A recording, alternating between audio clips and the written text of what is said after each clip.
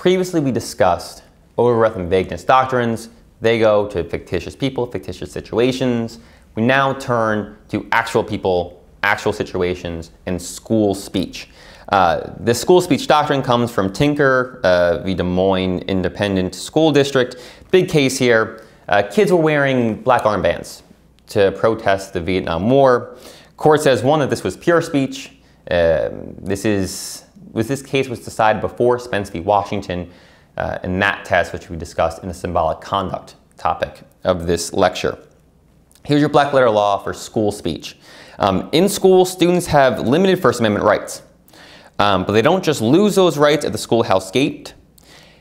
They do, however, have a right to limited speech based on fear of disturbance, so long as that fear is not undifferentiated fear or apprehension.